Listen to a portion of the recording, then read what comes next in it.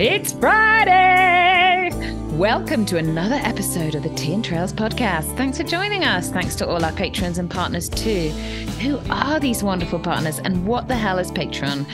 To be honest, I don't really understand it at all as Gary's side of the podcast. But what I do know is that people throw us a couple of quid each week to get this podcast into your ears.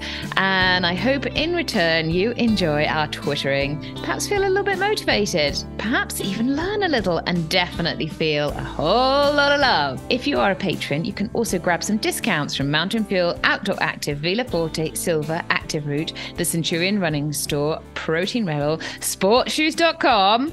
Wait for it. Big bobble hats. Look at that. And X Miles. I realise that's terrible podcast content, but I did just put on my big bobble hat. Massive thanks to all. Also, pop over to Summit Crazy if you'd like to look as hard as Gary in awesome Tea and Trails merch. Episode 25. I can't believe it. 25. We were never going to do this, Gary. We were never going to do this. And it's just snowballed. Yeah, be careful what you wish for. Yeah, this week we chat with Shelli Gordon. We bring you more tales from the trails and we share our weekly trials and tribulations. And we have a fantastic competition from our friends Silver, probably our biggest competition to date. So yeah, stay tuned for that. How are you doing, Eddie? Is it taper time? Sometimes I enjoy the taper. How are you doing in the taper? Yeah, I don't mind the taper so much. As I was saying to you, just a minute, I'm going to take the big bubble hat off because it's about 20 degrees outside. Overheat. And also I look like a clown. I don't really mind. Do you know, honestly, I didn't really notice it last week. You know, when you're busy, you just fill the time. You just fill the time with other stuff. It's not like I get to lie around watching Selling Sunset. You realise all the things that you'd normally neglect. Yeah, I need to catch up on things. So, the taper is, and perhaps I notice it more this week in the sort of 3 days before I travel. I get really start getting the jitters. Every morning I'm like, oh my God, this time in 3 days time, I'll be running 100 miles. I think everyone's in a bit denial. Like Bryn's like just not bothered. I think the spine has to, and all my mates are like, right, yeah. Off you go. Like, I think the spine has taken nothing I ever will do will be of any interest or any, like, they're just so nonplussed. The only people that really bother are the dogs because they're like, what the hell? Why are we not having 100 miles a week running? But I still had quite a good week last week. I did last long run. I think I'd spoken to you and had just done that and it did not feel good. I just felt tired. I had a massage and I don't know about you, but I don't think you never talk about having massages, but I have. Never. Okay. I do have a massage about once every 3 weeks and I always look forward to it and then it's so painful. But the next day you always think you'll feel great, but actually you feel pretty rubbish because I guess someone's rummaged around you. Yeah. Are they supposed to be painful though? I have had a massage in the past and I don't remember it being painful. A sports massage or a special massage, Gary? Oh, both. They are like when they find knots, like so always like my IT bands, my calves. I've got a really good lady. She works at like the Commonwealth Games, the Olympics and stuff. Ooh. And so she literally like she puts her hands on the leg and will go, oh, it's a bit tight in there before she's even like applied pressure. I love and that. She chats. She doesn't let up. All the time, like she calls her bitch fingers, gets her fingers in my like calf muscles. So yeah, I guess the next day everything does feel a bit sore. But it's very important for me to have that because I do get tightness. And especially I think doing different sports, like when I'm doing a lot of skiing, the IT bands get really tight and the calves get really tight from all the climbing. I think of it as like a little treat to myself, but really there's nothing pleasurable about it apart from it's 90 minutes lying on, sweating on a couch that nobody can contact me. And anyway, so yeah, I had that. So that I felt a bit rubbish. After that, I did my hill reps. I can't remember when I was thinking about them, whether I did 5 or 6 by 5 minutes. I just ran to the top of the hill basically, but that felt hard. Enjoyed that a little bit. I had a little moment at the top when I thought I've used the same hill for those hill reps because it's in the middle of nowhere. It's on a track, so it's rocky, but it's like good. You can run the whole thing. It's some bits are still like, it's lovely because some bits are like super steep and some bits it's like you get to the little bits where little 5 steps of like little and then we go back up again. I love it. Also, it's nowhere, so I can just, the dog's just free to roam. I think the amount of time, 12 weeks I've done those hill reps and I've met one person on the track, so I don't need to worry that Lindy's going to take out a hiker's sandwich or anything. Yes, I got to the hill, I was like, my God, and I started those hill reps back when there was still snow and I couldn't get up the hill, and now it's like we're really getting into summertime, and now it's like, God, there's been some sweat on this hill. Well done. I gave myself a little pat on the back. I saw your Instagram story. It was good. I loved it. I've not missed a week of hill reps. Like, I have consistently done those heinous 15-minute. Do you remember? I think I talked to you when I'd done 6 by 15 minutes. Oh my God. 4 by 8, 6 by 8, 4 by 5. There's no science in what I choose to do. It tends to be like just how I'm feeling. But yeah, they've definitely made those longer hill reps have definitely made a big difference to my aerobic fitness and the ability to then go slower and carry on jogging up a hill. So I'm proud of myself for doing those. And I'll go back to doing those again, ready for Totdret after Satan's Way. They're really good. And they're definitely helping Bryn too, though I only gave him this week. He only had 5 by 3 minutes uphill because he was like, what should I do? I was like, just that's fine. Just a little less this week. Let's cut you back a bit. And then yesterday, so Bryn went off to do his hill reps without the kids yesterday. And so I was like, this seems a bit skewed. You've gone off and you're having a lovely run on Sunday morning without the kids. And I've got all the kids on bikes trying to do my last 5 by 3 minutes. It wasn't a perfect. Are your plans pretty much mirroring each other then, yours and Bryn's? No, because he only probably runs 3 times a week with the amount he works, and he plays football. But I'll set him long hill reps he'll do, and then he'll do one speedier session. But he was a footballer by trade when he was younger. So his hamstrings are the tightest hamstrings in North Carolina. So I have to be really careful with him that I can't give him 5 by 3, 2, 1 minutes, because his hamstrings would just pop off. So all his sessions would be like progressive 30, like, you'll know, middle-aged men, progressive 30-minute warm-up. And then maybe 5 minutes, 6 minutes. If I give him anything shorter, 1, he'll just go too fast and blow up. And 2, there's always slight injury prevention is always on his sessions. So anyway, I went off yesterday thinking, hang on a sec, I've been scammed. You've gone off up the hill. I've got all the kids, and so we cycled up. They cycled up 2 miles, sort of up to where there's a little bit of flap and a bit of hill. I was like, kids can sort of play around while I do my reps, and then we'll go back home again. And by the time we got up there, I was like, geez, it's taken us 40 minutes just to all the chat and the stopping and the arguing about who overtook who. So I just left them. I was like, look, I'm got to get this run done. I'm just going. I just ran off up there. I just left them in a field. And when I came back, there was just Evie playing in a puddle. And the boys had just been terrible parenting. Boys had just disappeared. And I said, Eve, I've got one more to do. She's like, yeah, that's okay. I'm going down to the river. I was like, should I be more...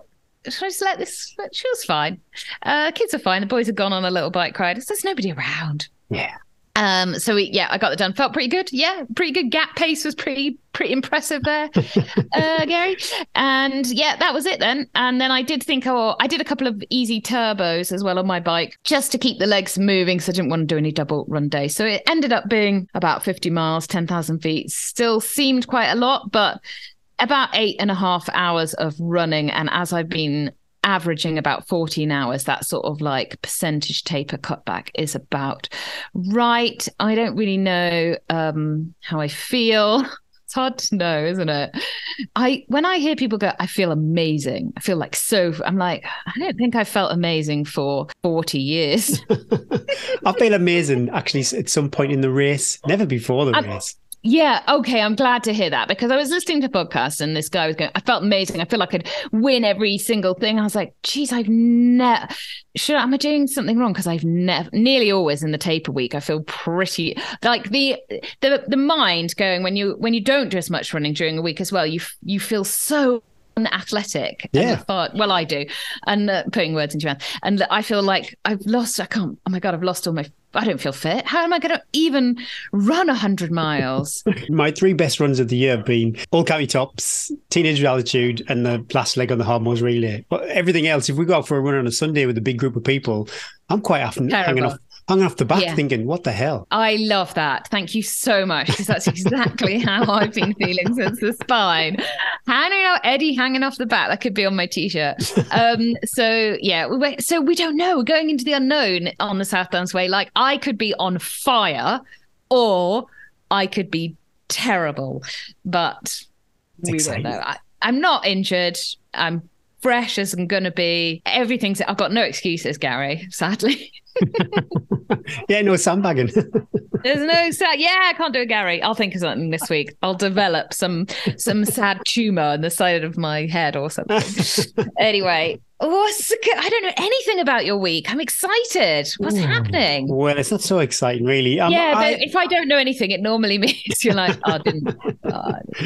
Well, no races, and I think I was like Icarus flying too close to flames. I did All County Tops, and then I rolled straight into the Hardmoors relay. I never had a down week, so a few things happened. I just had a lot on my plate, and with the Hardmoors relay, I just gave myself a bit of a down week, and I didn't really do much. Oh my goodness, until Wednesday, and the Strava lines were good. It was these just progressively going up, and then a down, and then a few weeks up, and then a down. So perfection. Yeah, that's the trend. So yeah, easy miles until Wednesday. Then I did this. I like my little general aerobic runs, the zone 3 with some hill sprints at the end.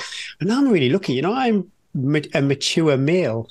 I don't suffer from like Achilles or hamstring or anything like that. I could just have a warm up without any kind of dynamic drills or stretches, and I could go and do 200s or 400s without any reaction. So that's I'm pretty fortunate like that. But yeah, we did that, and then we went to the pub afterwards for our Thirsty Thursday, and we all relived our Hardmoors glory, which was nice. And I should have had my T-shirt, or Neil was at his T-shirt on, and I let the side down, but that was good. And then I did on Saturday, I did my 8 times by 800. And that was it's kind of a bit of my midweek long run too, I suppose, but on the weekend, because all in all that run was about 13 miles, and there's quite a generous rest in between. So I had 2 minutes jog between, because I suppose each effort would have been about 3 minutes for about 800 meters, and some of those 800s they're supposed to be 5k pace or effort, but the terrain was such that some would have been 550s, 540 something, and then some would be pushing 7 minutes. I think I'm in 20-minute 5k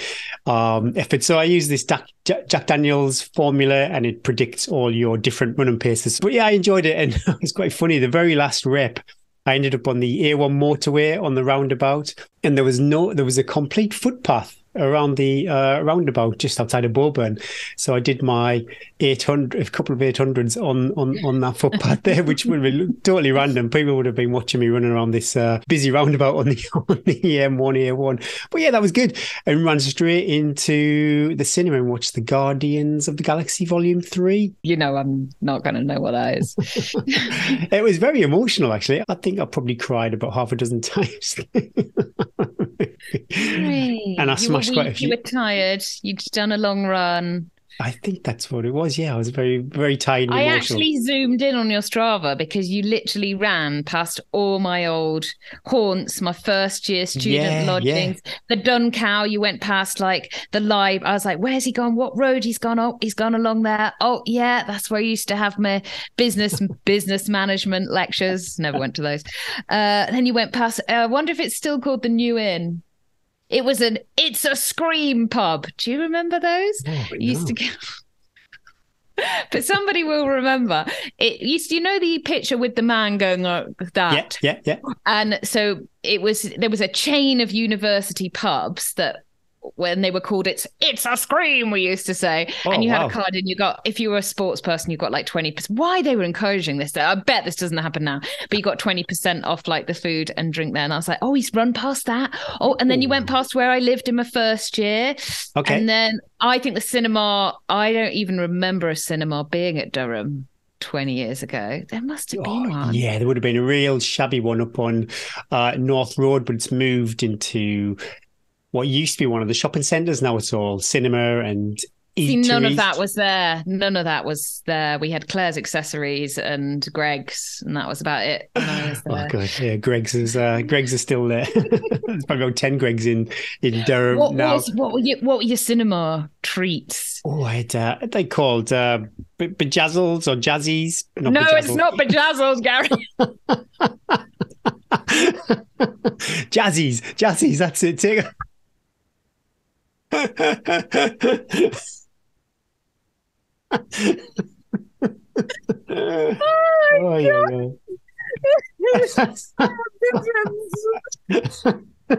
Jazzies, the little the discs with the sprinkles on them, the little chocolate discs. Not Bejazzle, God's sake. Oh no.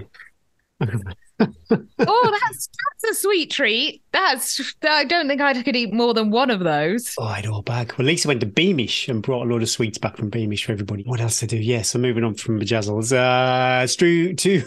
Two strength sessions, one core, one full body. Me and George still smashing it on a Friday down the gym, and that's good. You know, it's funny. I said we have to pay now for George. Well, a different member of staff said we don't have to pay. So we are. They will listen to the podcast. Hopefully not, because they'll call me out next time. And then I made a few Dragon's Back race purchases. I bought the ground sheet, the classic Thermarest ground sheet, which is super popular. And useless. Well, all mine is for really, because hopefully it'll be on like a grassy field. It won't be like you guys rocking up on a rocky trail or something. But yeah, so I think it should be fine for that. And then I bought a Lomo camping mat, an inflatable one, which really, really cheap. And normally it's like, that's a red flag, buy cheap, end up buying twice. That's my history with cheap purchases. But I did say this on Dragon's Back race forums. So what, you put that down and then you put your Thermarest over the top of that? No, Thermarest on the ground and then this inflatable mat on top of Have you tried this combination yet? Because won't it like wobble off? Well, we'll try it this weekend, actually. I'm going to put it to the test this weekend. And all it's got to do is stay inflated for one night over 6 nights. And it's hopefully not going to be freezing cold too. So I got in this little rabbit hole of spine race kit. Hopefully it's not going to be as cold as spine race. So yeah, I need to rein in the kind of temperatures and stuff that I need for the Dragon's Back race. Yeah, all in all, pretty good week one, quality session. I didn't do a long run, a couple of gym sessions, but like I say, a down week. So I will take it. It's so easy. You just want to do more. And I just thought, no. Be mature, be a mature athlete, because if you just do keep pushing, then something's going to give. And hopefully have a good week this week off the back of that. This week we are joined by Shelli Gordon. Now, if you're a runner from my neck of the woods, then Shelli will be a very familiar face. She's gone past me quite a few times on various Hardmoors races. Yeah, loads of Hardmoors. Gary, well done, Gary. You're doing your best. Keep going. But yeah, loads of Hardmoors victories under her belt. Now she's a retailer. She owns the running shop that is in Great Ayton called Let's Run. Now, in 2018, Shelli's partner, Tony, took his own life. And we understand this could be a sensitive subject for some of our listeners. So give it a miss, or maybe share it with someone who you think it could help.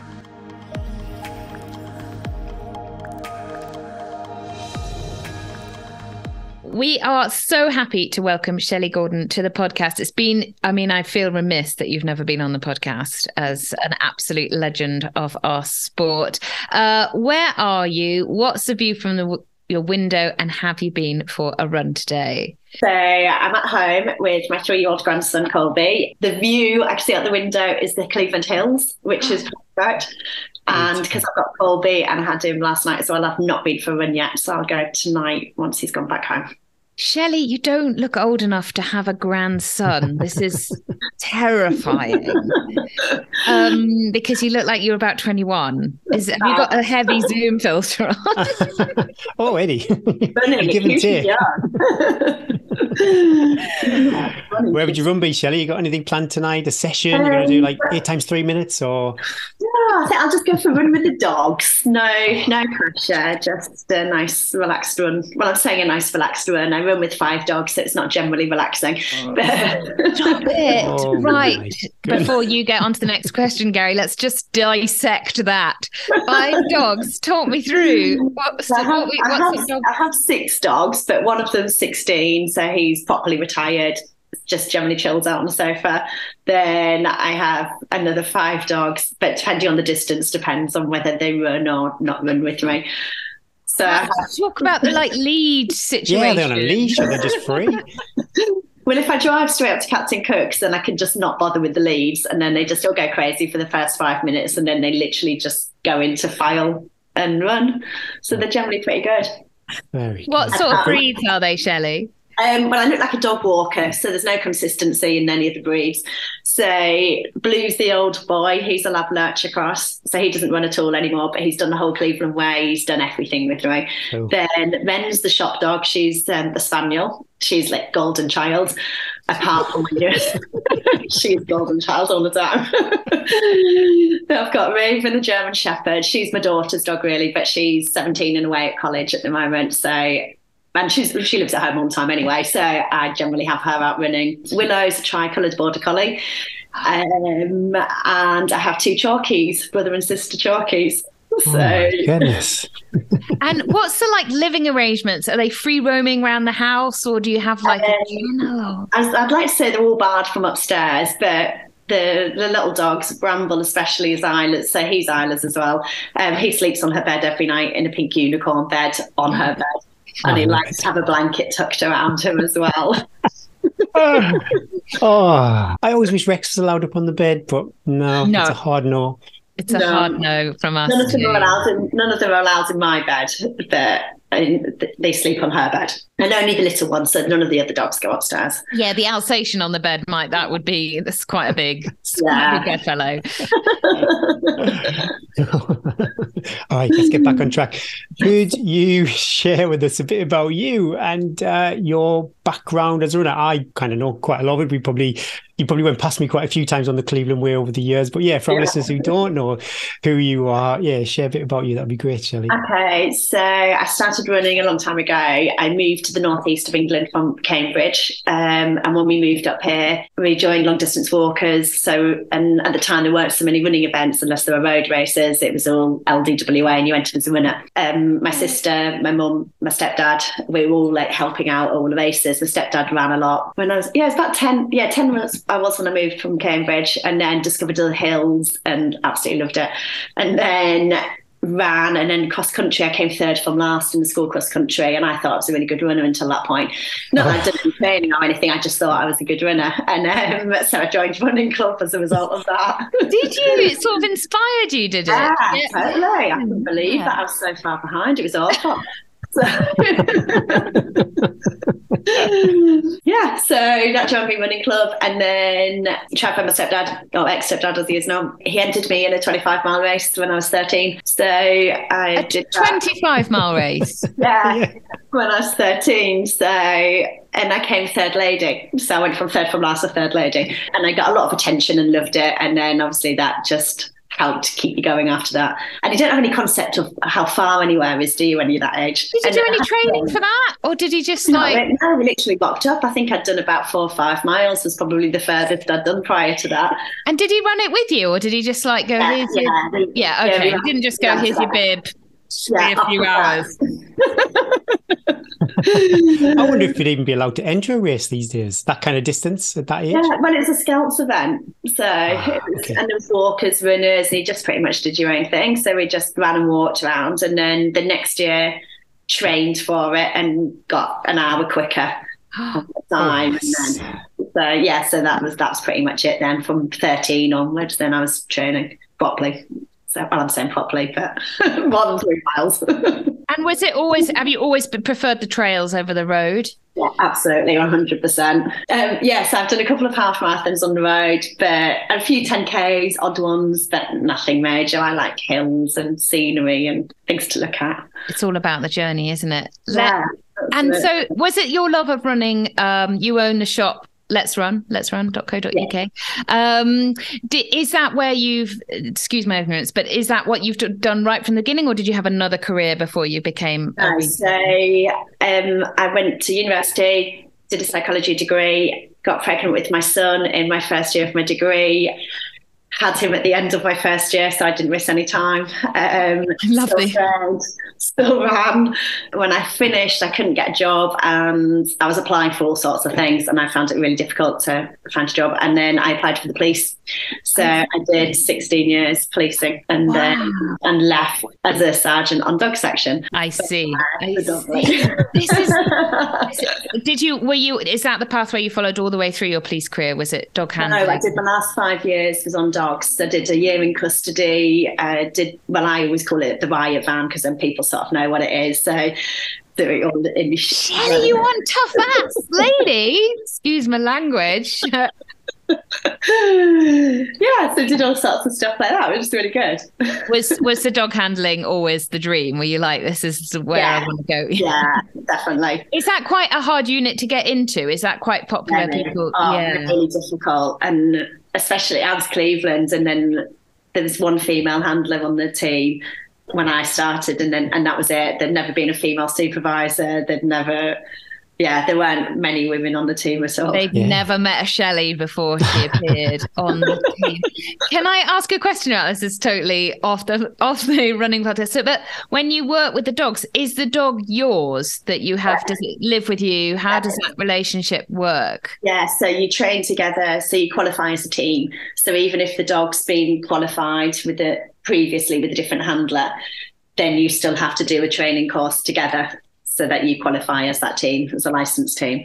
And you just have one dog, or is it a couple of dogs? All the handlers have two, or most of them have two. I had one. Where do the dogs come from? Like, is it a special place you go for police dogs? Some of them are bred, and then there's just like contacts, really. Lots of different breeders around the country, and then some might come from a different police force and change about if dog's not getting on particularly well with the handler, or if it doesn't like women, or it doesn't particularly like a male handler, and then somebody else is wanting one. We nearly had a spaniel instead of Rex. When we went to rescue Rex from the Dogs Trust, the dog that we had our eye on, he's not listening, don't want to upset Rex. But yeah, we saw the spaniel, it was amazing. But then the police had him. Yeah. I think when they're a bit crazy as well, they're probably better working and living in a house. So do you train your dogs now? Are they like trained to police dog standards? I wasn't going to say trained to attack. I'm not going to attack. I would like to say they're really well trained. So Ren comes to the shop with me, Golden Child Spaniel. She comes to the shop every day with me, and she makes me look really good because she's so chilled out and looks really well behaved. And well, she is really well behaved. But then the others, not as well behaved. There's a bit of a pack mentality there too. There is, One just has to start the bad behaviour, and the other. Just like kids. So then, how did you you're obviously running through all this time. How did the shop come about from being in the police force? It's always been like a bit of a dream of mine, because I'd run for so long, and there never even seemed to be many women. Like when you went to all the races, there were never any women. You never queued for the toilet.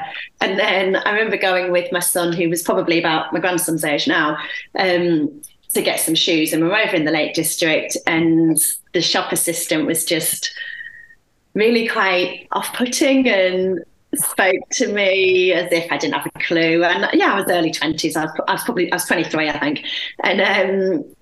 And he just spoke to me as if I just didn't have a clue about running or never ran anything. And then Joel, my son, he was like messing about with things. I was putting things back, but like 3-year-olds do, interested in things. And he was a bit grumpy about that as well. Oh, yeah.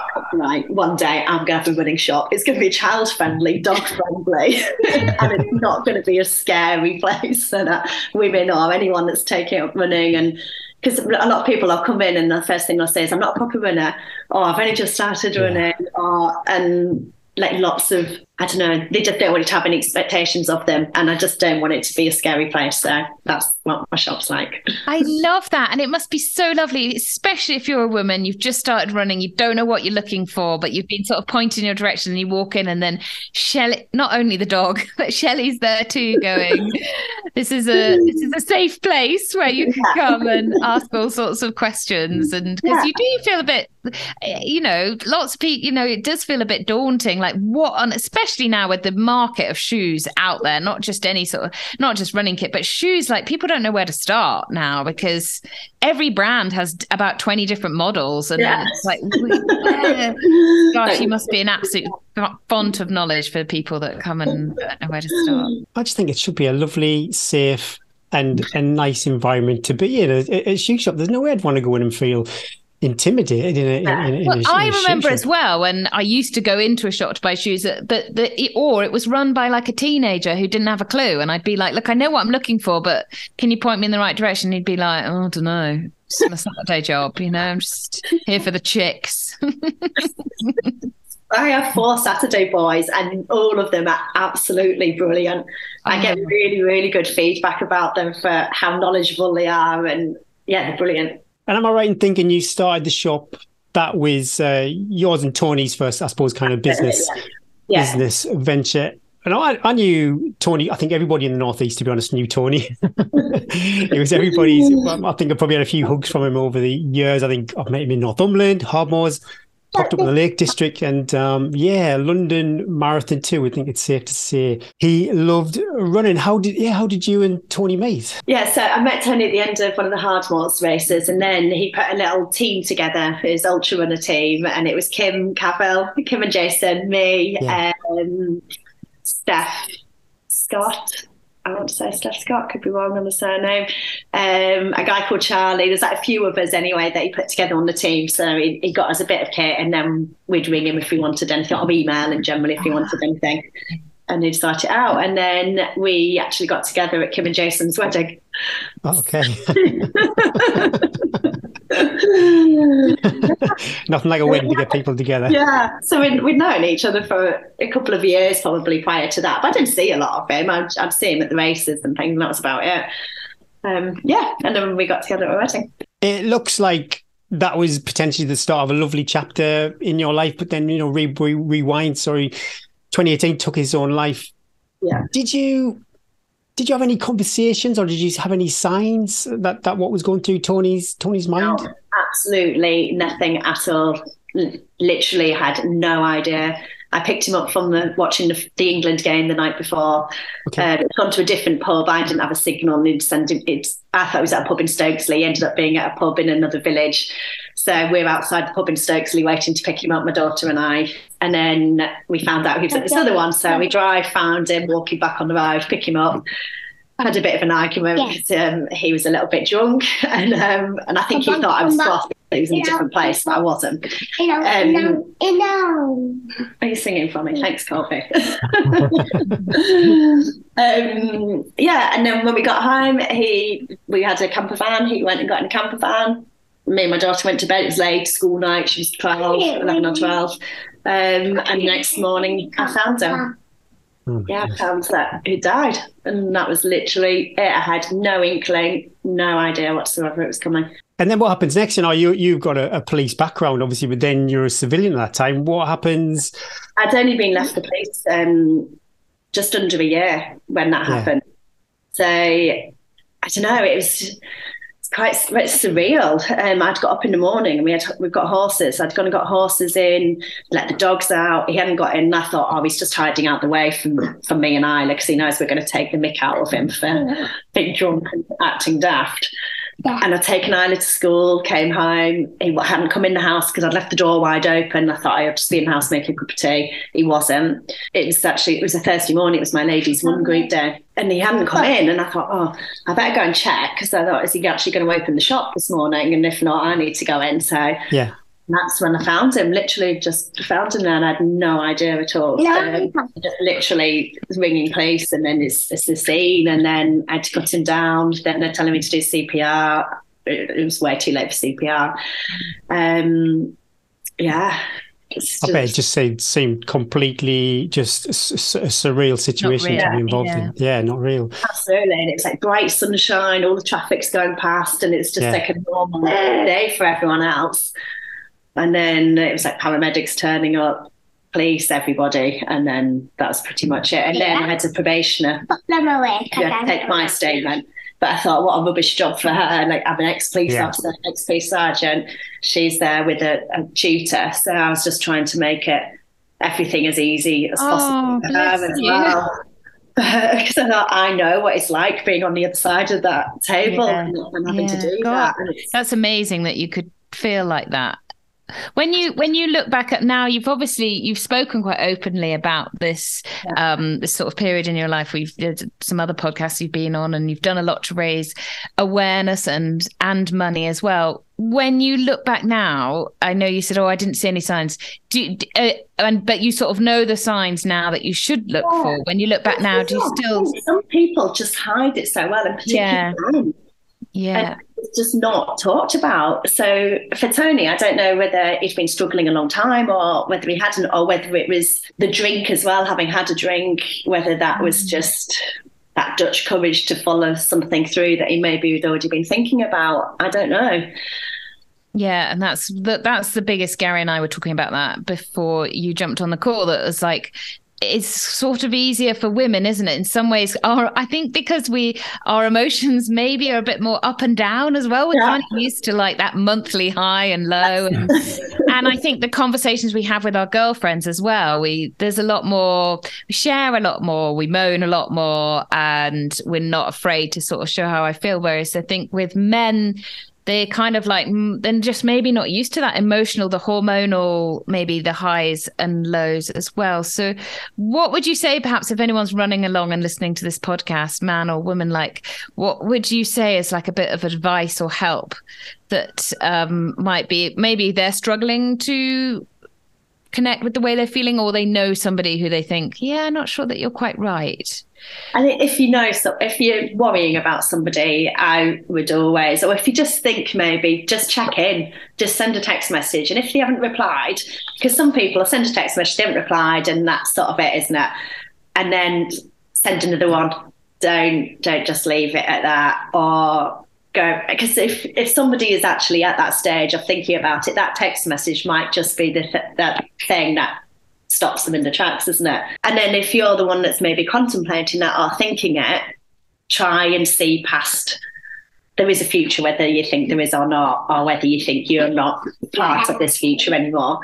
You absolutely are, and it passes and it can change. It doesn't mean you're not going to feel that way again, but you're here for another day, you're here for maybe another 2 days, and you maybe get that extra help that you need in that time, and then that's it. Your life's changed, doesn't it? Yeah, you're always wanted. It's a bit like, I know it might seem a bit wrong to relate it to an ultra race, but I think like there's always a way, however bad you feel, you're going to feel better. Just keep going. Just keep going forward. It's the highs, isn't it? It's the high. You feel great one minute, and then you feel rock bottom the next minute, don't you? But you know it's going to pass. After Tony, I had quite a bad spell. Well, it was about 2 years after Tony, actually. I had a really, really bad spell. Just things happening with family and all sorts of things, and the shop and everything else. And I got to the point that I wouldn't go to Saltburn Cliffs. So my ladies running group, they said about going to Saltburn this week, and I was like, no, I don't trust myself not to go off the cliffs if we do. So we're not going there. And all of them just checked in with me, and it got me through. And now, like 3 years later, 4 years later, I can't believe I actually ever felt that low. Yeah, you can do, and everybody as well. I always thought, I'd never feel like that. It wouldn't happen to me. I'm an ex-police officer. I'm tough. I've gone through huge amounts of different things. All the stuff with Tony. I thought, you just think you're invincible. Yeah, you're not invincible, and you don't know what's around the corner in your life that might make you the subject of that next time, and you might be the one saving somebody, but you also might be the one that needs saving one day as well. Yeah, the running community can be such an asset, because your little group, all of us have that little niche of like good running mates that we go running training, and they probably know more about you, and just by spending those hours together, don't you? And proud of you for saying like, yeah, guys, no, not feeling good. Well, you say like, if that was flipped, like my running group full of probably 7 or 8 middle-aged men, we don't really have those conversations. So that whole kind of imbalance between men and women, I can just, in my own little one-in-one situation, it doesn't play out like that. We do not communicate like that. And what is a real worry is when you get to a point where you visualize in life that it's better without you there for everybody else. But like you said, it passes. And to get that point across, there's no scenario where you not being around is better for your loved ones. It's there's definitely no chance. And having gone through suicide and gone through all of that aftermath, God, it just goes on forever. It absolutely goes on forever. And all sorts, like debt, everything. Nobody tells you how expensive funerals are. That was an absolute fortune that I didn't have. Credit cards to pay for things like that. It's just, so even if you're thinking of doing that, like don't put your family through it. Really else. No. Yeah, I love that, honestly. So what did the sort of 6 months post Tony's death look like for you? 6 months after included the spine, I think. That's what I was. So tell us about that. Well, it was just like that 6 months after. It was just I had to open the shop the next day. So I found him Thursday. I opened the shop Friday because I wasn't a police officer anymore. I didn't have an income. So if the shop wasn't open, there was no income coming in. Yeah. So things like that. And then people that didn't know me or didn't know what had happened. And I had a couple of odd complaints and things. And then I was like, I'm really sorry that my partner died yesterday. And it's just, and then you were just like up and down. And like 1 minute I was like laughing about something and the next minute like hysterical crying. And it's just bloody awful. And then it was summer holidays. So it was all of the normal activities, kids, horses, Isla competing, doing different things, trying to keep things normal for her. And then Tony had put me in for the spine. He'd done the initial ballot thing. So he'd done that about a month or so before he died. So he did it in a little, I got up this morning to find he'd sent a message to me, Callum Morgan and Jim Mann saying, I've entered Shelli in the spine. Was it something that you wanted to do, or was it something you'd gone? Yeah, I wasn't planning on doing it then. It was obviously on the radar, but not just, I wasn't planning it then. Anyway, he hadn't paid for it. So then in September, was it the end of September? One of my police dog handlers, because I was part of a collaboration with the dog section, so there was 3 forces. So one of my staff, one of my North Yorkshire handlers, he took his own life. But I'd only spoken to him the week before. And when he rang me, I got very intuition, I suppose. A bit when people ringing me, I was thinking there's something else going on here because so many people contacted me afterwards and there's something going on. So when I got this missed call, I rang him straight back and said, right, is everything all right? And he was like, just going to let you know somebody else that we knew had died, didn't know whether you'd been made aware. And I remember hanging up the phone call thinking, it wasn't what I thought it was. And that was the Wednesday, and he died the following Sunday. So anyway, so then he died, and then somebody else, I'd met a lady in the shop. She runs Headlight Project now, which is local to us, but she's done huge inroads with suicide. Her husband died of suicide as well, and I met her in the shop. So I just thought, and she was left with 3 children. And I was thinking all these, and my handler, he had a 6-month-old baby at the time. So it was just like such a massive impact. And I was like, right, enough's enough. I need to do something and I need to raise some money and awareness. A lot of it I wanted to do was awareness of it. It wasn't even the money side of it, but then that helps fund raising awareness as well, doesn't it? So I was like, right. So I contacted them and said, I hadn't paid for anything else. Can I still have a place and send money across? And they said, yeah, fine. So I literally did about 3 months training plan. How would you train for that? Because obviously full time in the shop, juggling everything. Yeah, total nightmare. I was just up and out the door really early in the morning, left Isla in bed, making it back in time to give her breakfast, do her hair and get her to school. Wow. It was like every morning. Yeah, and raiding the shop for kit. Sorry. Yeah, I need this. I was working really, really long hours and like training really hard in the morning and then still trying to do all the horse stuff. And I had 3 horses at the time and it was just bedlam, absolute bedlam. So actually getting out on the spine, it was like, wow, this is like peaceful. Where did the film idea come from? So that was actually Lee's idea. Well, no, Vita's idea. So Simona now owns Vita Running. So she's had quite a lot of her own problems and a lot with mental health and things as well. So she put in half of the money for the film to be made, Katula, Injinji and Ultimate Direction, put the other half in between them. Yeah, so they'd said for the film to be made, got permission to meet at certain points, and the film crew, absolutely amazing. So I met them again, Phil. I've just forgotten what the company's called. It'll come back to me. Anyway, so I saw him at the Run show, and he said that the film's changed his life. Oh my gosh! This is the guy that made the film. Yeah. So when I saw him at the Run show, he said that the film's changed his life and changed the path of their company, and they're doing a lot of films along my sort of. I'm just getting it up to see what's the name, the Run show. And how was that time during the race? I know it's such a long race, and for someone like me, I'd enter a race like that, and I'd be looking forward to that alone time. It's such a treat from the daily hustle and the daily noise, but then you're completely there on your own thoughts, and a lot of the kind of motivation that you find yourself doing the spine race is, I suppose, from Tony and trying to spread awareness. How was that for you? Was that a struggle, or was it? It was the first time I'd been on my own since Tony had died, really. And then having such a long time on your own as well, you go through a lot of thought process. There's a lot of stuff going on. But I think it hit me more once I got into Northumberland as well, because Tony was from Northumberland. Yeah. And then I was on my own from Bellingham all the way to the finish. So that was a tough. Yeah, I had an awful night over in the tube. It's absolutely horrendous. Yeah. And, if you haven't seen Shelli's film, oh my gosh, well, take some tissues and go and watch it, because it's absolutely amazing. And I watched it before I did the spine, and I watched the clip of you in Bellingham, or is it Burness where you are, the last bit where they film you inside and you're like sitting there. Yeah. It is in Bellingham. Yeah. And you're sitting there in all these like covered in blankets, and there's and everyone, and because like you're at the women, you know, because you're one of the first women as well, as quite a lot of tension around it. I remember thinking, I am not going to get myself in that state in the spine.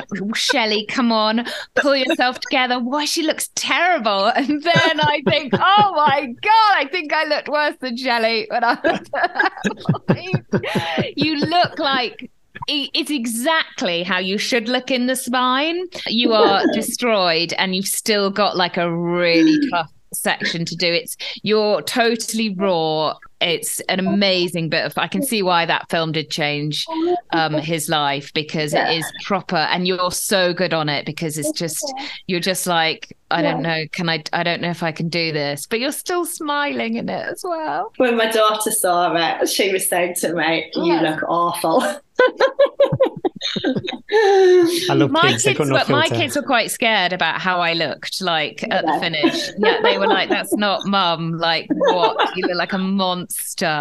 But it is an incredible, gosh, it's out there forever. What is an incredible, but I don't think it's probably been seen by enough people either, but it is an incredible piece of we'll pop the link in the show notes. We'll pop the link and watch it if you want to see what you did. Gosh, you did they did do an amazing job with the film, didn't they? I look at it doesn't feel like me. It is just an amazing, like, put together film, isn't it? Yeah, it is amazing. And it captures not only like the spirit of the race and how, you know, a lot of the social media around the spine race, I don't think people realize how horrendous it is. Yeah. Like, because they sort of make it look like, yeah, it's tough, but people are out there being like really super tough. But like the footage that they get of you, not like, they sort of get the great mix of like the scenery and the really great bits, like the bit over Hike Up Nick. It's just incredible. But then they also show like what it takes for you to do it. And you must be, but I was so proud of that. And Tony would just be so proud of like what you did to yourself. That's what I was saying to him. You better be bloody proud of me. You put me through this. But what's amazing is emotionally you kept it together, because I know how deep you have to go to do something like that. Like, it must have felt so raw at some points that you just would have wanted to lie down and go. Like I did, over the Cheviot, I kept sitting down, and I was doing maybe it probably was only about 100 meters, and I'd say, I'm so tired, I'm so exhausted, and I'd sit down, and I was like, no, I'm going to die if I stay here. I need to get up, and I was just like trying to think of Tony and trying to think of try and help me. Try and get to the next hut. Oh my gosh, yeah. I bet he was though. I bet he was. He was looking down, going, "Bit awkward, this, Shelley. Sorry, I got you into this." Do you think you'd ever go back? I would like to go back without all the pressure and build that I had to it was just horrendous. And I didn't get out on the roads much. I did a 30-mile section with Carol. I did from a horse. I did like an out and back there, and that was about it. And I never got out on the rest of the course at all. And training wise, I think I'd like to have done more than I actually did. So, but most of it's in the dark anyway. So but now I know how awful it is. Though I'm like, oh god, that's probably better off going in blind. Yeah. I think, I knew half of the course, and the bit I didn't know, I can't remember it anyway. I was just saying to you, I can't remember I can't remember. It's like childbirth, isn't it? Yeah. It's better to go in not knowing what's going to happen. I struggle with comprehending the pace, because I just say, I've never done a 200, say Hardmoors 200, but I've done a 100 miler, roughly 24 hours if, things go well. But then for another 100 miles plus a bit more, is it 260 something in total? How does that then turn into a week? I can't get my head around how that... Because I couldn't either, because I'd done the Hardmoors 200, so I'd done it 2017, the first one I did. So I was thinking, well, that was 52 hours, 52 and a half hours. How did I go from 52 and a half hours to 128 hours? Yeah, I don't understand it either. 58 miles. It just dissipates. The time just goes, though, like all these things, doesn't it? It's like you lose comprehension of time and distance and everything. Let's just quickly tap back as we finish this off. What the reason behind your spine? Where can people go if they're listening to this? Where's sort of good places that if you've learned in your experience that if people perhaps don't have anyone to talk to or don't know how to, where can they go for some help or some support? There's loads of online places to go to if you're not comfortable speaking to somebody on the phone. There's like online chat ones. All the research that I did was for, all the charity stuff I did was for Calm, because it was for men. It was a campaign against living miserably. So that's what I'd used. But recently some friends, they lost their son to suicide, so they've done quite a lot for the Paprius one, so that's for younger ones. I think it probably depends on your age as well as to whether who you'd want to engage with and whether you'd want to engage by email, internet, phone. I think some of that generation-wise as well, isn't it? But you just need to speak to somebody, and once you've started talking, that's it. You're on the right path, aren't you? And a lot of these, I'm guessing most people listening are going to be runners, aren't they? And if you're in a club or you're in Hardmoors or you're entering races or you're doing anything like that, talk to people at the races, chat to people, and everyone knows somebody that's died of suicide now, I think. And perhaps it doesn't need to be a big sentence. It doesn't need to be anything apart from I don't feel right. I don't feel myself. Just that. And then and again, maybe if somebody tells you that as well, don't feel then I've got to heal this person. No, definitely not. Like perhaps as well, if that somebody says to you, I don't feel right, then perhaps go to one of these charities now and go to those, and then definitely like book in with your doctors, because everyone's keen to get the broken legs fixed, aren't they? And plantar fasciitis and piriformis and everything. Everyone's keen to get all those fixed, but it applies to your head as well. And it's the main part that's controlling the rest of your body. And if you want to be able to run, you need your head right. Probably that's why people don't communicate, because unlike an injury like that, it's like a tangible injury, like say shin splints or something. Maybe there's a stigma around talking about mental health. Absolutely. But everyone's got mental health, whether it's good or bad. It's just like how it is, and that's never going to stay stable. It's always going to adjust depending what's going on in your life, in your work, in your relationships, and things, and you can get to rock bottom, but you come back again. I know quite a few runners who maybe have battled with certain things, and I wonder if runners are quite disproportionately struggling with mental health. I think it attracts that ultra running community. I think attracts people that Well, it's a very good, it's an addiction, isn't But you it? replace an addiction sometimes with running. Yeah, like a bit of a self-hurt thing as well, isn't it? Self-harm sort of thing, isn't it? Punishing your body and putting yourself through that. But it takes an enormous amount of mental strength as well. And I think for anybody who's feeling that low and perhaps suicidal, the actual mental strength to go through with something like that is huge as well. And so like there's a lot of similarities, isn't there? Like, and how low we can get a 200 miler, but any of those races, you really dig very deep into your soul. I know it sounds a bit over dramatic, doesn't it? You come face to face with yourself quite a few times on an ultra run, don't you? And I think that takes a certain sort of person that wants to do that as well. We don't all want to go that deep into our personalities because sometimes it's a bit of a funky place to be.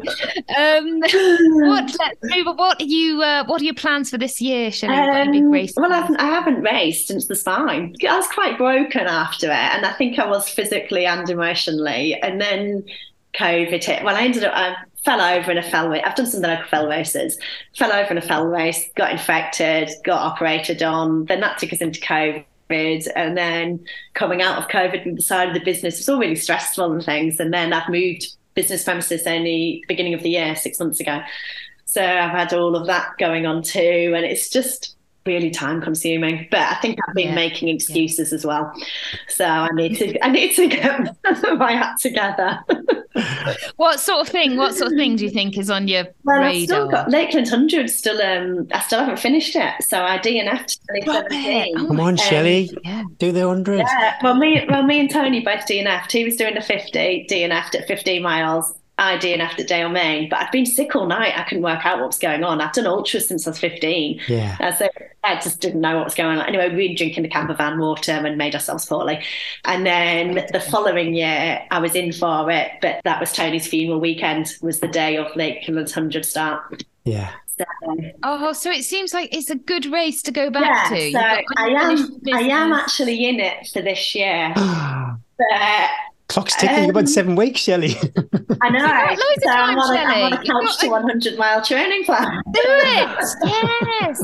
You've got years of endurance behind you. You'll be absolutely fine. I think if I manage to finish it, I'm not going to look pretty, and I'm not going to be walking for a good few weeks afterwards. Yeah. Well, you are going to look pretty because you're gorgeous, so don't need to worry about that. But the walking bit, yes, you're going to smash it out. I did the recce last year, so I was in the shop all day, then home, up for 3 o'clock in the morning, put the horses out, put the dogs out in the kennels, drove to Buttermere, then bust everything else and ran back. Got home and I couldn't get out of the car. I had a pizza, half a glass of wine, and was asleep. Yeah. That's the way it should be. I think you'll be fine. Don't worry about it. Yeah. Nothing will be as bad as a Cheviot's ever in your life. Yes, I actually agree. Well, I don't know. Jacob's ladder at the end of the 100's pretty. No, shut up. You don't know, Gary. You're not in this club. You don't know. Yeah, You're not in there. I will never be in that club either. So. Talking about clubs, one last thing we just want to quickly ask about is the Let's Run round, which Gary has done a couple of weeks ago. Did you, Gary? Yeah, a few weeks ago, me and Aaron did it. But I've not validated it yet, Shelli, so I've not got the elusive SWAN badge. Yeah, what do we do? How do we, I suppose, explain a bit about the route and how do people get the badge? Okay, so it goes from the shop, takes in the local landmarks for this area. So we did it as if you were visiting the area and you've not been here before. So a lot of it, most people have done. If you've done the Cleveland Way, you've done quite a bit of it. So half of it's pretty much Cleveland Way, and then it comes off. It diverts to a few different trig points as well. That were nice viewing points. And then you take a selfie outside the shop. If we're open, come back in afterwards. You get your name on the leaderboard and get a badge. And how do you find the route? It's on Strava, and I'm all rubbish with stuff like that. So I think it's on as an event, recurring event, but it's just to keep it at the top. Keep it there. So, but you can just go on anytime you like and do it. I've got the GPX. Hit me up if you need it. Good loop, Gary. Would you recommend it? Yeah, I think I'm going to do it again soon, actually, because when I was saying in the podcast earlier, I'm trying to look at basically long runs ahead of Lakeland Hundreds without travelling to the lakes, because that takes a long time and you drive back and it's crippling as you're trying to get out of the car. So I thought, yeah, let's do the Let's Run round. But last time I did it with Aaron, and Aaron, I'm going to throw him under a bus here. We walked the last 5 miles, maybe 4 miles.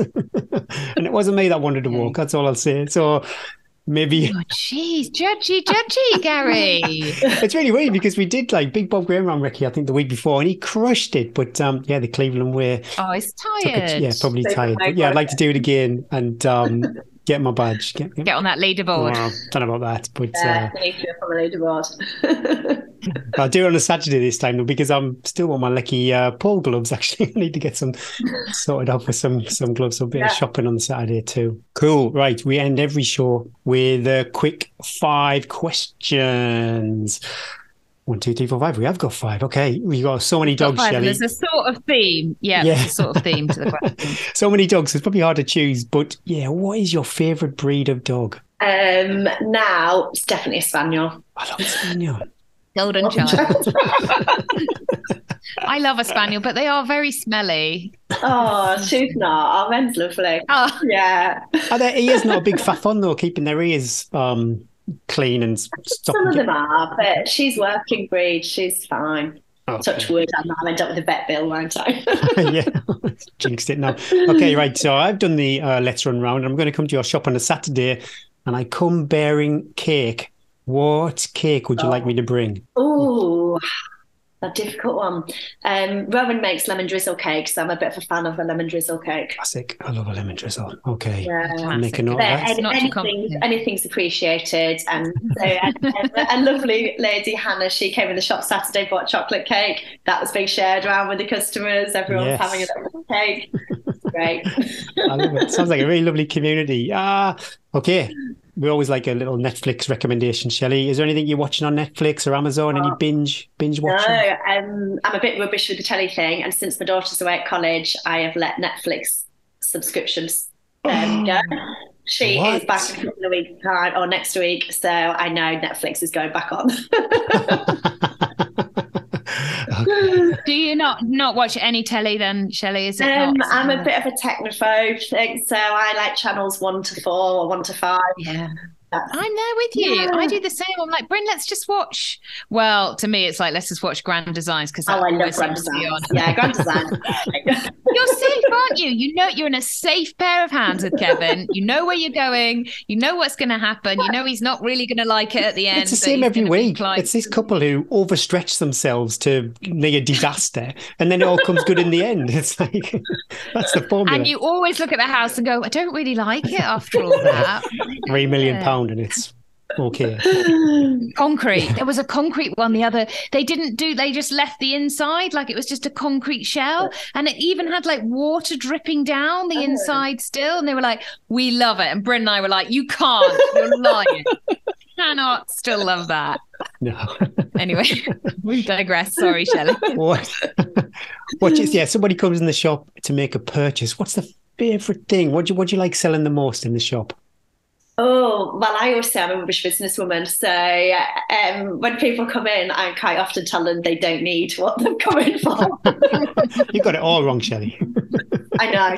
So a lady came in Saturday on recommendation to purchase new shoes. She's had shoes about a month. And I was like, no, I just think you need to lace them differently. You don't need any new shoes. But she will come back though when she needs new shoes. You know, she's not going to rip her off. I did say that to her. I said, but please come back when you do need new shoes. I said, but I don't think you need any. And then people come in for like knee supports and different bits and bobs. And I'm like, no, you need it fixed. That's just covering up. Yeah. But with all these supports and inner soles, are you not just pushing a problem somewhere else? Yeah, that's what I think. I think it just needs, and if it's because you've got a race and you've literally just got that injury a couple of days before and you're adamant you're doing your race, fine. But if it's like long term going on, it needs fixing, not covering up. That's true. I might just pop into the shop just to have a chat with Shelli, just like general life guidance. Guaranteed cake. Do I really need this new thing, my new smoothie maker, Shelli? No, Eddie. You're lazy. Face up to facts.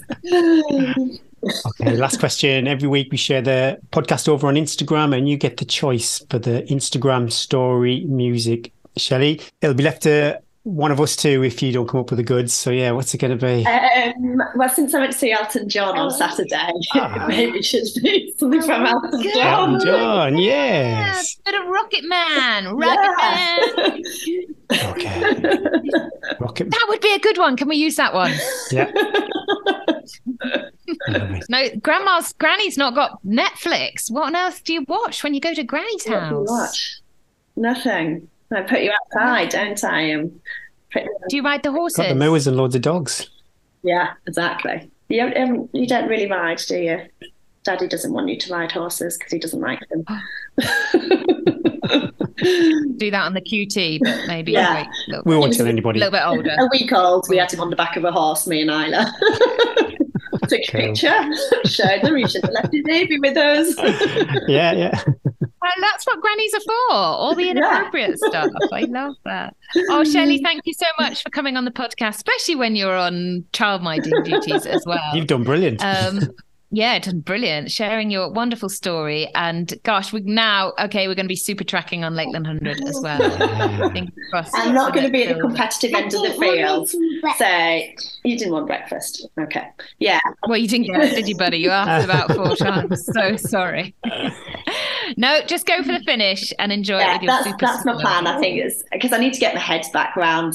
I've never not done ultras. Just get out, Just get back out there. Like, even having the kids and things, I still did ultras both years I had my kids. So this is the longest time I've ever not done one before. So I just need to get my head back round. Oh, fingers crossed. That's a great idea. Fingers crossed we see you on the start line, Shelli. And say hello if you see me there too. Best of luck. Yeah. Thanks for your time today. Thank you. Take care. Bye. Bye. Bye.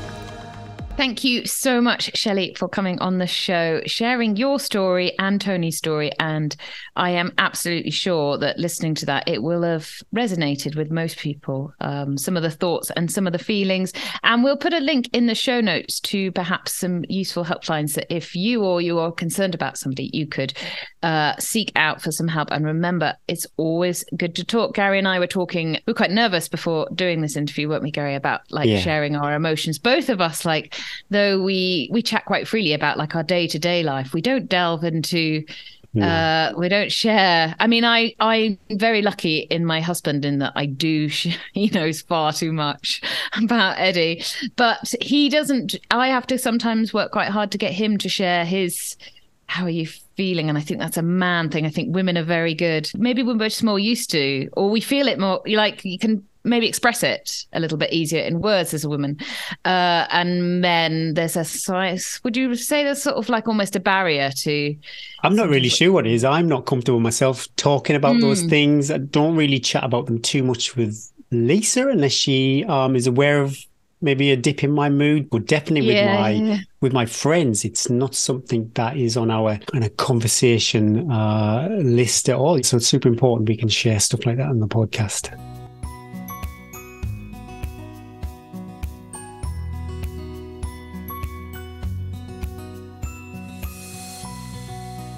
Yeah, look, he's back top of the charts again on the Strava Club. Rafa's there with 191.5 miles. We didn't see him last week because of Cape Wrath. Pretty sure 3 of the runners there were doing Cape Wrath. So, that's why he didn't make the charts. A little meeting behind the scenes, if we're going to mention Rafa next week. I did reach out to Rafa. I've screenshot our chat saying, do you know that we talk about you on our podcast every week? Because I thought, who is this guy? And he's like, I don't even know what your podcast is. I was like, well, why have you joined the leaderboard? I think, I said, he's on borrowed time. He's a massive Strava fan. I saw... have you seen his emoji use? He's got lots of clubs he's part of. Yeah, anyway, we're giving this guy far too much time. I always find if I go deep into Instagram and I'm scrolling at that, I'm like, what am I doing? Come on, there's more to life. Well, moving on, I don't even know how to pronounce his name. Mugen, I'm assuming that's not actually a real name, but Mugen Z.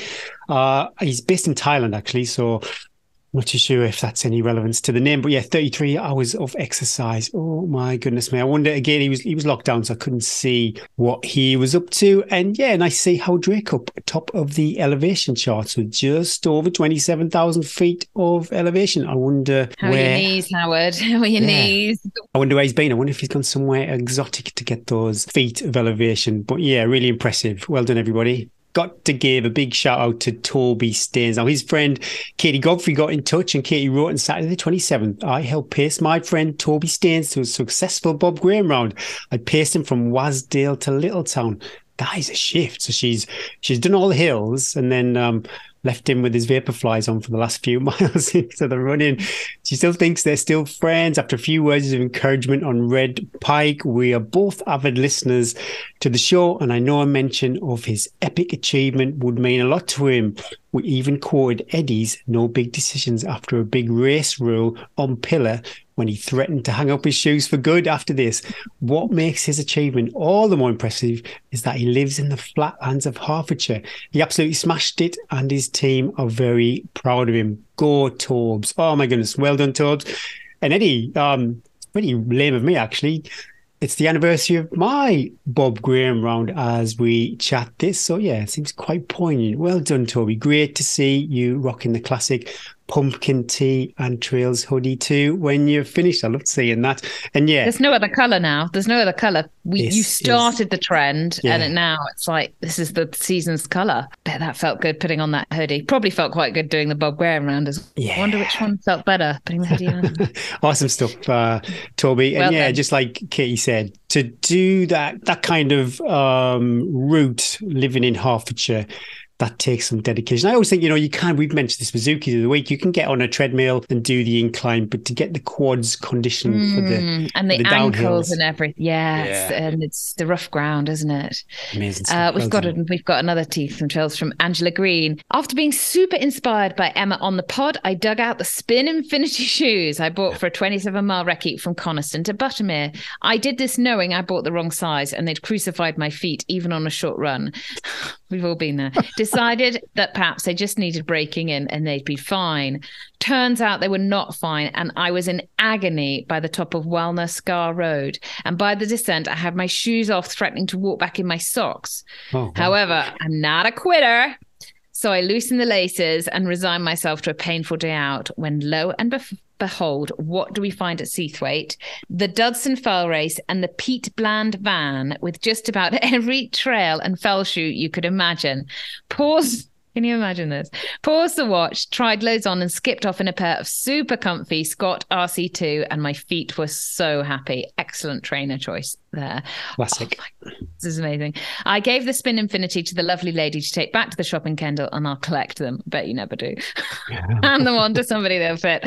Absolutely hilarious experience and a good lesson to always carry your credit card, because you never know when you might find a pop-up trainer shop when you need it most. Also, trust your gut and don't wear shoes you know are the wrong size. Ooh. We've all been there. You so want, it's just like me in like skinny jeans. I so want them to look good, and I keep thinking every time I put them on, I'm going to look like Abby Clancy, and I never do. Yeah, I was trying to squeeze my feet in some shoes that I really wanted to be rocking, but now good job Pete Bland was there with his pop-up shop. An excellent tip is to put Apple Pay on your phone, even if you never use it. Load a card onto your phone. That's what I have. Have you done that? So if have you got that? Do you do that? I never use it. I know I should use it to save my bacon in situations like this, but I'm really pro cash. I think it's a worrying situation for society. You might not. This is just like, then you're always going to have your phone on you. 99.9% of the time you've got your phone on you, Gary, probably on camera mode, recording yourself. But if you've got, then on Apple Pay, you've got a way to either get yourself out of trouble, get in a taxi. It's a really good idea to have it on your phone. Top tip of the day.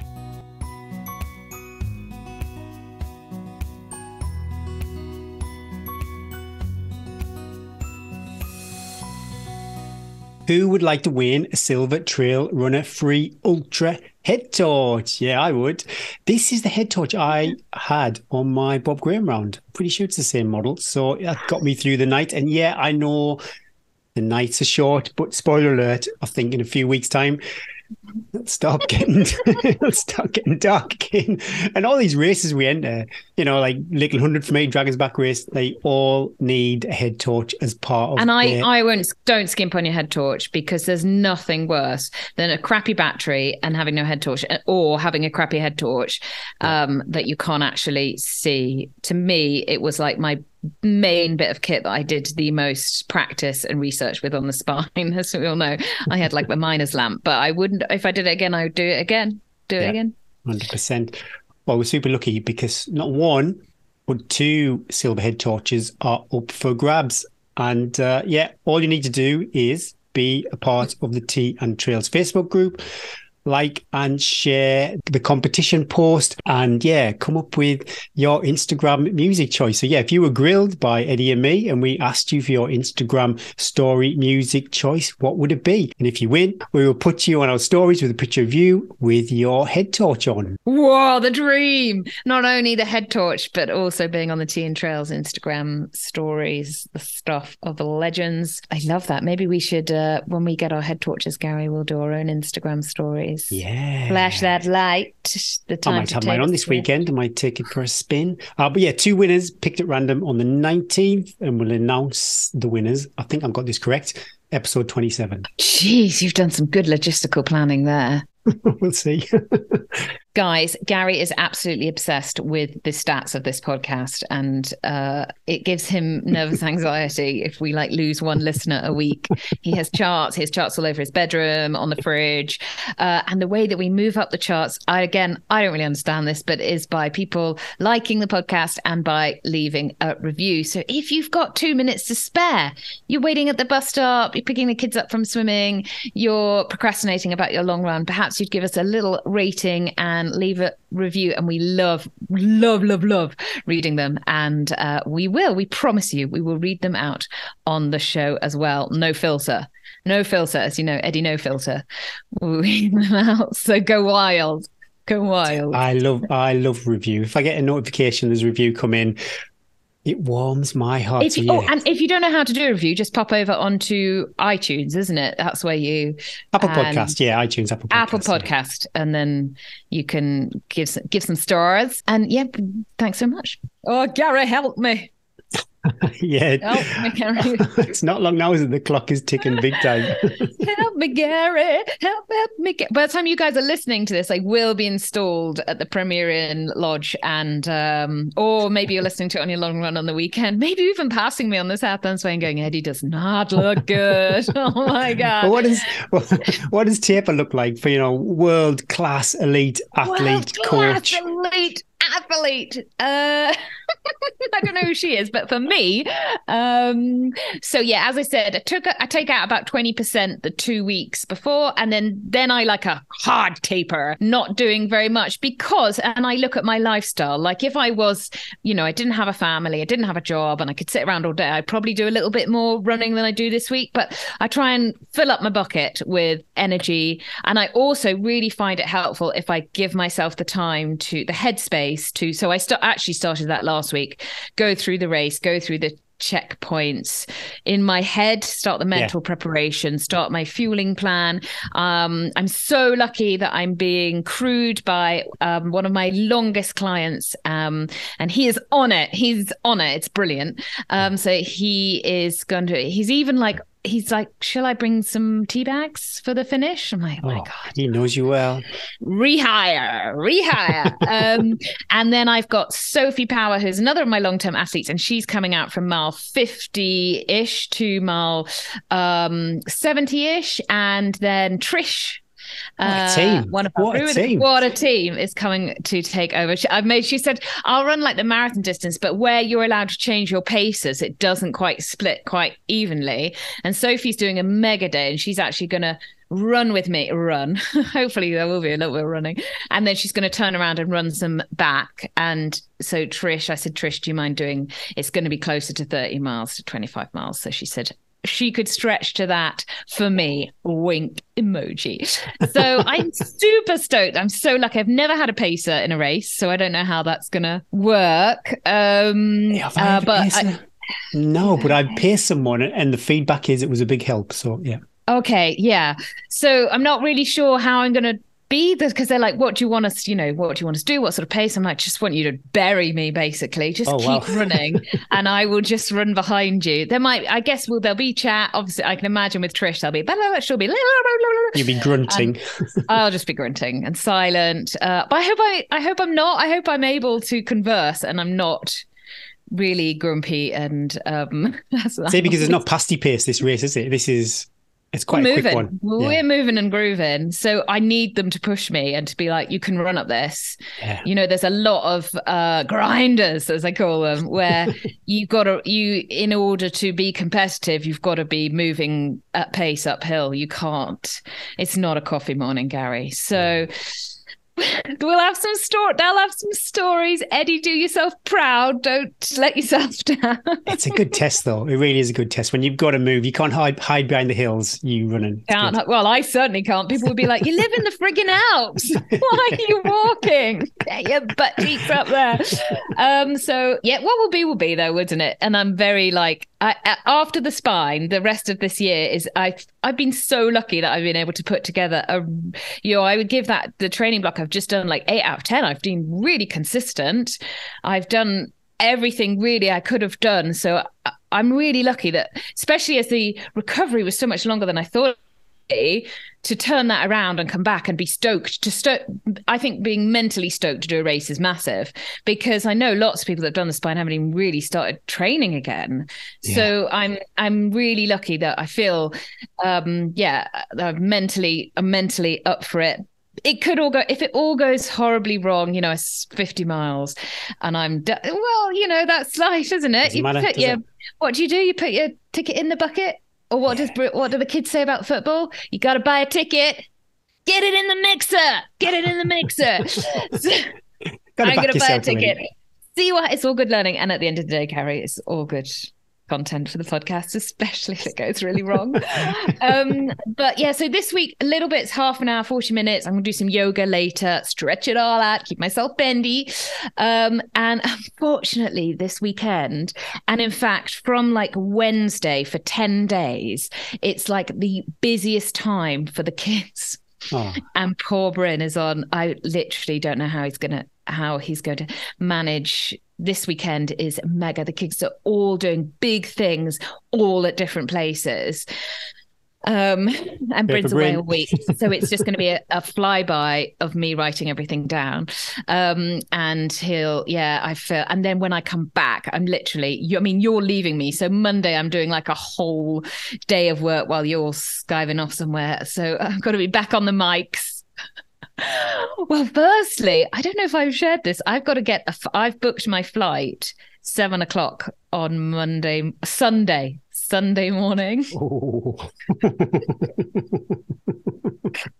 So I've got to finish because Evie's ballet show, her yearly ballet show, is at lunchtime on it's 5. It's at 5 on Sunday. They've moved the time. Okay. So I've got to try and be back for that. I have said it's those EasyJet flights are 30 quid because I booked it so far in advance. So if I miss it, I miss it. It's not the end. And I'll fly back on Monday. And I've said to Eves, Mum might not make the show, and she's like, I don't mind because I'm just going to be dancing. So she's cool.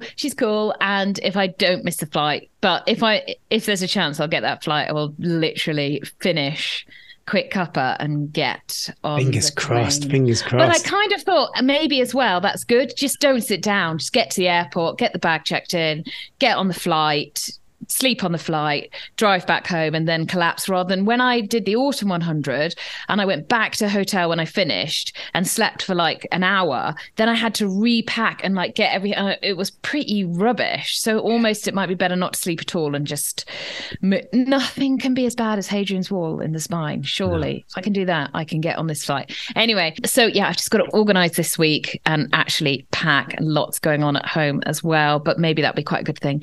It's going to take my mind off it. EasyJet pace. You've got to be need the flight app on your phone. It might be delayed. I'm going to give it to Chris and go, change the flight, move it to 2 hours late. delay. And apologies if you are on that flight, and I probably won't have had a shower. Hopefully will have changed my pants. That was me in the cinema. My goodness, it was a red hot on Saturday, and I must have been pretty funky in Durham cinema. Did you take her clean? Did Lisa have a change? I had some wipes and a towel, and a change of clothes. I had me All County Tops t-shirt on again, heavy flex. Oh, wait, who were you hoping was going to see you in Durham cinema in that t-shirt? Yeah. Somebody might have. Somebody in the know, little niche community. But yeah, best of luck. I'm going to be a little bit off grid, so I won't be. You're not coming to watch? Apologies. Yeah, it was a surprise. I'll be on the start make the journey. But yeah, I'm over in the lakes, actually going to do Bob Graham round leg 1 support on Friday night. Proper support? A proper. Yeah. My friend's doing it for Aaron. So best of luck, Aaron, if you're listening. Best of luck, Aaron. I just hope the forecast isn't like it. I hope the weather isn't like it was last weekend, because it was scorchio over in the lakes. So yeah, good luck with that. And then it is, just a nice long weekend in the lakes, getting some miles in those legs and training for the week. Super simple. So yeah, be actually quite a big weekend. So I'll do my leg 1 support, finish that whatever time at night, and then I'll run back to Keswick. So I won't do anything the Saturday, because I will have done a little 7 or 8 mile run in the really early hours. So I won't do anything Saturday. It'll be good. Then I'll spend the time with the family. Sunday, do a run, but I want to do some summits with the kids. I think I'd like to do that. Just some long hikes with loads of sandwiches and treats packed up. Oh, the dream. But running wise, 3 times 8 minute hills and a threshold run. I think you even said the other last week, maybe some hills, like a tempo run, and then a couple of long runs. That is where I'm at next week. And what I'm doing now I can actually look ahead at Lakeland 100 and Dragon's Back race. And so got big miles, big hills this weekend. How many weeks now to Lakeland? Is it 6? 7 weeks. I think it's 7, unless I've got that muddled up. I think it's 7. So yeah, I need to basically only really got 6 more weeks of training, then a taper, and then a recovery. I know it's terrible, isn't it? It's not great. But yeah, I've got at the end of June, we're going away to the lakes for a long weekend. So 2 big back-to-back days, 2 30-mile days, I think, actually, on the Lakeland 100 course. Oh, nice. Bob Graham round, obviously, this week. I think I might do the Let's Run round, which obviously Shelli, guest, knows quite a lot about. So I'm just trying to, not events, because events, there's a price to pay if you enter a physical race mentally and physically, because I'll just invest too much in the day. So just trying to think of big days out, not necessarily driving over to the lakes, stuff like that. But yeah, keeping it super, super simple. And I think, looking back on my training, it's kind of getting to the point now where it's too late to do anything drastically different, I suppose. But it's all about consistency now and staying injury free, isn't it? Don't do anything different. Don't do anything. It's working. And I often think the best training is the most boring training. I think I've shown that in this South Downs Way block. It's just do the good stuff day in, day out. Yeah. And it doesn't need to be you don't need to be a circus magician. It doesn't have to be all bells and whistles. It's just But I've been pretty consistent. I know we mock my unconventional approach to running, but I'm pretty consistent. You're very consistent. And when I tore the line so far, it's gone well. Pride comes before a fall, Gary. Let's not get too cocky on this podcast, right? Well, that's enough banging on. Thanks for listening. Hopefully you enjoyed the show. And if you did, please take a look at Patreon. It really is the best way to support the show. Thanks to our partners and patrons, new and old, and be kind to your future self. And don't forget to like, subscribe, follow, and share. Stay safe on the trails. Run wise, run well, and don't overdo it. Listen to your body as well as your favourite podcast. Make sure you refuel with lots of tea and, gosh, maybe even some carrot cake. No carrot cake for me this week, but next week, boy, oh boy, am I going to indulge in those cakes and pancakes. Yummy. My name is Eddie Sutton. And I'm Gary Thwaites. And that was episode 25 of Tea and Trails.